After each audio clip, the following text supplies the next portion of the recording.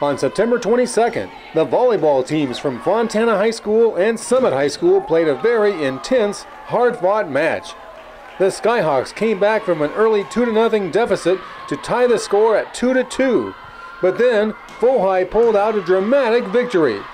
The Steelers were excited to capture a 3-2 win over their Sunkist League rivals. The team overall this season is great. We all get along very well in the court and outside the court.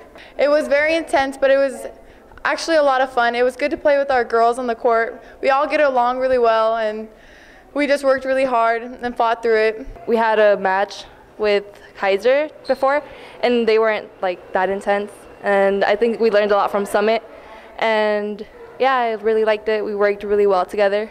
We played some really tough teams in preseason to prepare for these matches against Summit and Grand Terrace and things like that. So they did really well. We didn't come out with the wins for some of them, but they were close. These girls never give up, and they worked well together.